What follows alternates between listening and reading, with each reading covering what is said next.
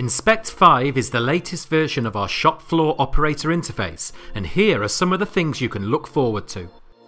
Use any Windows compatible barcode or QR code scanner to automatically select and run measurement routines and playlists, filter to find reports, or extract trace fields from the code. Access your marked sets or mini routines from within Inspect so you can match production operations in measuring only relevant or critical dimensions, minimizing cycle times. Define multiple routines in your Pallet playlist, letting operators choose which parts are loaded where, giving more flexibility in your measurement process. A new summary screen appears after running a playlist or pallet, giving overall statistics on the batch with a breakdown of past, failed and total cycle time. The trace variable capability is now available to all playlist types. We've added scope too, so batch and lot numbers only need to be entered once. Serial numbers and similar are still entered per pallet cell.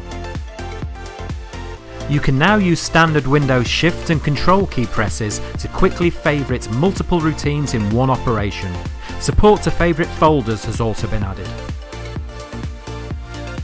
The Details panel expanded and collapsed states are now remembered, so you can more easily focus on the items of most interest to you.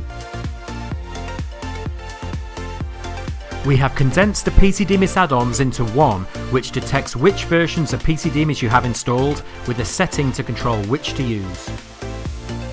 Admins can now configure whether settings are per user or system-wide, and a settings backup and restore is great for replicating Inspect settings across your facility.